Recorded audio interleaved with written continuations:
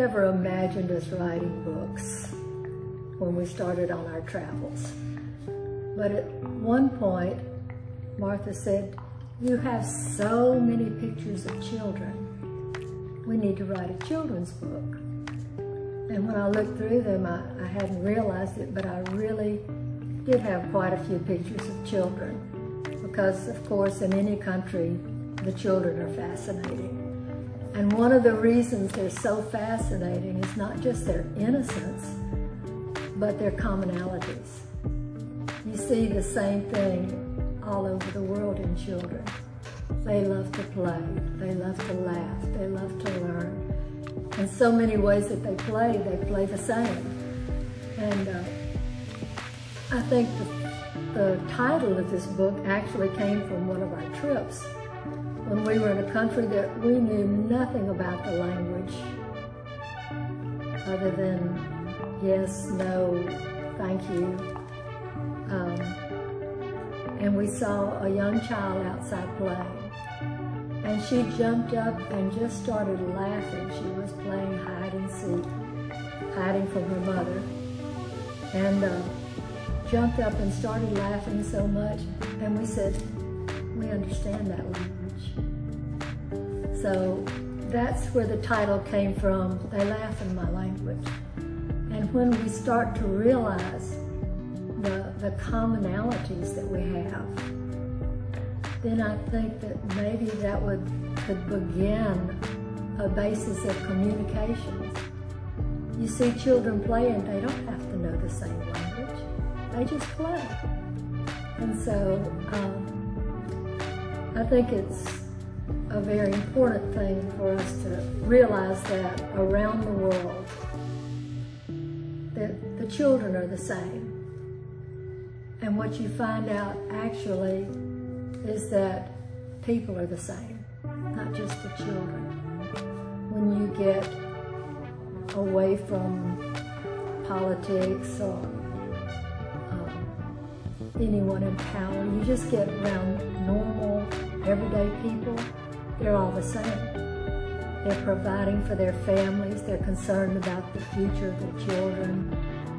So you just find out that we really have so much in common that it's real easy to identify with them. And it becomes easier to communicate with them whether you know the language or not. So you can become friends not even knowing the language. You can enjoy each other. You can appreciate each other.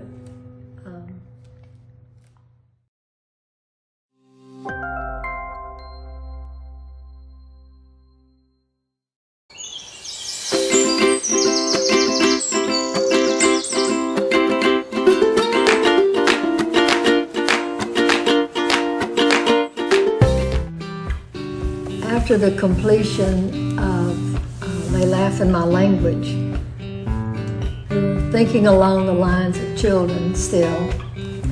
And all children, in fact, most people, but all children especially, love animals. And coming from an educator's background, you like to take anything and teach whatever you can. Use what's in your hand to teach. And I had a lot of pictures of animals from all over the world. And I decided to make it into a book to teach children the alphabet. And there's no better way to teach them than through poetry, because they can remember things like that. And they learn a little bit about the animals as they're learning the American alphabet. And then at the end of the book, I decided to put something that even adults might enjoy. It's what we call in South Louisiana, lagniappe, a little something extra. So I put a little something extra in there for the adults to tell you a little bit more about each of the animals. So kind of keep you hooked into it, as well as something for your children. And I've already heard that many children really do like this, not just the sing-songy effect of the poetry, but they're learning something about the animals, and they enjoy learning something about them. So this was just a fun book to do.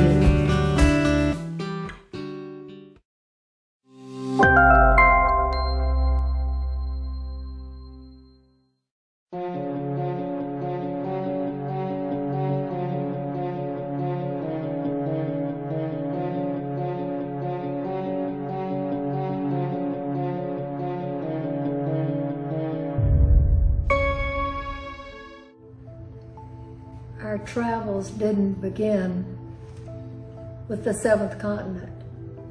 In fact, it didn't even begin with the thought of going to the seventh continent. Our travels began with one country. But then after we realized that we had gone to six of the continents already, and we said, we need to go to the seventh continent just because it's there. And it's one that we've never been to. So instead of just making it a trip where you just fly to the nearest ship that's the nearest to Antarctica, instead we made it into a journey. And we started in Peru. We said, well, let's go to the heights of Machu Picchu before we go down to the lowest part of the earth. So it was pretty exciting, both parts of it, and the entire trip was. But the thing that you see when you go to Antarctica, you look out there and you see that nothing is man-made. Everything is totally creation. And you look at it just in total amazement. I've been amazed throughout the world at various cities and buildings and artwork and so many things. But when you looked at Antarctica, when we woke up and saw the sun rising over this continent, it would just take your breath thinking of the purity of such a place. And to have the excitement of being in a Zodiac and stepping out into the ocean and then on to the seventh continent, it was beyond a thrill to us. In fact, we took a football jersey with us with the number 7 on it so that we could hold it up and show that we had been to the seventh continent. We had been to all 7 now. And it became more than just a quest to go to 7, because it was the thrill of something that was totally different. And you come away from it just thinking, you always want to quote this, what a wonderful world. That's what you get out of the whole trip. What a wonderful world. Just the way that it's created. You're greeted by tuxedoed penguins. They're coming out to tell you hello, and they're so glad when you leave. But all in all, it's a fabulous trip, and it's well worth every moment that you spend. I could recommend it to anyone who has a sense of adventure, or if you just want to complete number 7.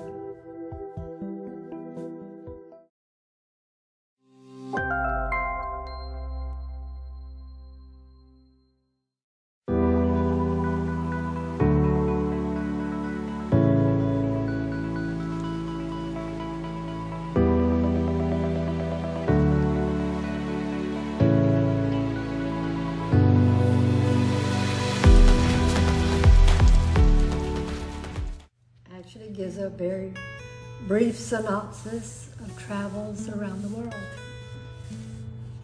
And you can see throughout all of this that it's possible to see the world. And the main thing that I would want to show through all of this is to challenge each person not to limit themselves. Don't limit yourself to one place, one space, because then you get one point of view. But the more that you go out into the world, the more that you see of the world, the more that you enjoy of the world, you see the things that have been built, the things that have been created, the natural resources everywhere, the natural beauty of the mountains, the valleys, the animals, the snow, the desert, whether you're in the Alps or you're on the Sahara, you see the beauty in all of these places. And I would think that for a person to get a real view of the world, they have to go beyond where they are to actually see what it is. I'm reminded of the story at the end of the book about the blind men who were feeling an elephant for the first time, trying to decide what the animal was actually like, and they were all at a different part of the elephant. And one of them thought that the whole elephant was like the trunk. One thought it was like the ears. One thought it was like the tail. One thought it was like the hefty legs. So if you don't get a broader picture of the whole, you're limited to just coming to a conclusion just on one aspect. And the same thing happens in the world. If we limit ourselves to one city, one state, one country, then we've limited the world. We've limited ourselves to really understanding anything about the world. If the only information we get is from the media, you're missing it. The beauty of the world is the world. It's not what you see or hear through the media. And it's not even what you get a glimpse of through this book. But hopefully, sometimes getting a glimpse of something causes a person to get a hunger for it. You get a glimpse, sometimes you get a glimpse of a plate of food and say, ooh, that's what I would like to have.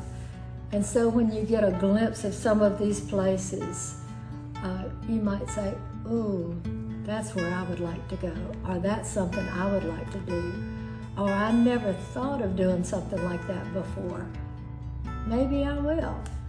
So don't limit yourselves. Just go beyond what you think you can. We started in one country. Of course, it was kind of strange that after we had been to several places in our own country, that the first one out of our country would be Kenya.